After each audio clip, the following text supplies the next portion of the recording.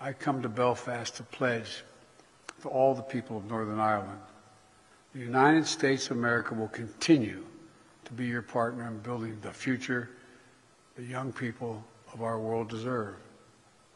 It matters to us, to Americans, and to me personally. It genuinely matters if you've traveled my country. So let's celebrate 25 extraordinary years by recommitting to renewal, repair, by making this exceptional peace the birthright of every child in Northern Ireland for all the days to come. And as a friend, I hope it's not too presumptuous of me to say that I believe democratic institutions established through the Good Friday Agreement remain critical to the future of Northern Ireland.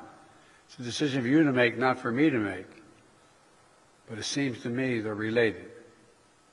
An effective, devolved government that reflects the people of Northern Ireland and is accountable to them. A government that works to find ways through hard problems together is going to draw even greater opportunity in this region.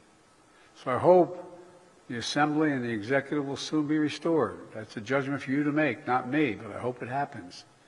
Along with the institutions that facilitate North-South and East-West relations, all of which are vital pieces of the Good Friday Agreement.